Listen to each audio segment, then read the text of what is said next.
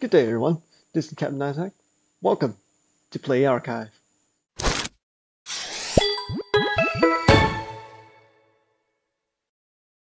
So, welcome to episode 1 of Play Archives, where I talk about every games on mobile and even more, maybe.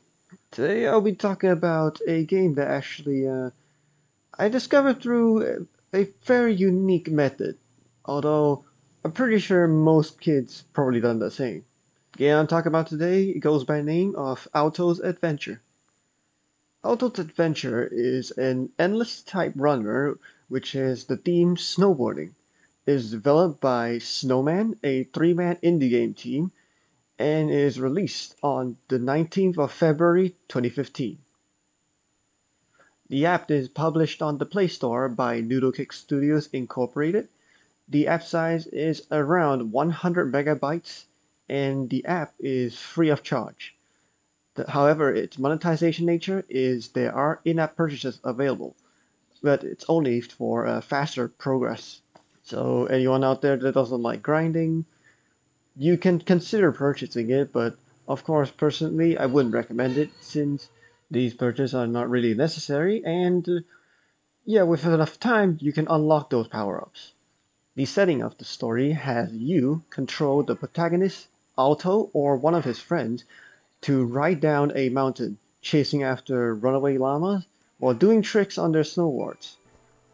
There are other obstacles in the way, but I'll leave that to you to find out in the game. The accomplishments of Alto's Adventure, it has 10 million installs, which is pretty phenomenal. It has currently, on the time of my review, 4.4 stars on the Play Store, and it is marked as Editor's Choice. Gameplay-wise, the game utilizes a one-touch style gameplay, which is one input and that's all. This input is tap one on the ground to jump, hold when you're in the mid-air to backflip, and that's about it. The controls are considered easy to learn but hard to master. It's pretty quickly to pick it up, but if you want to get a high score, you're gonna have to take some time to master it. Now, how I first got in touch on this game is pretty unique.